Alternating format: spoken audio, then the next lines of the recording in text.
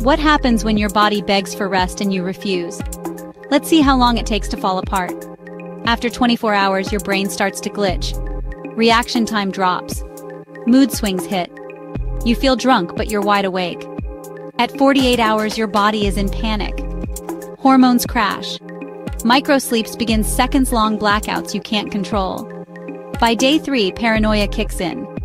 You start seeing things that aren't real. At 96 hours, you're not awake anymore, you're trapped in a nightmare while conscious. Your organs are working overtime. The heart races.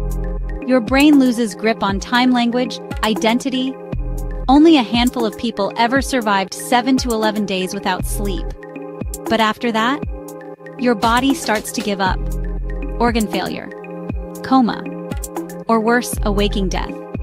But there's one case where someone died from 0 hours of sleep. Ever.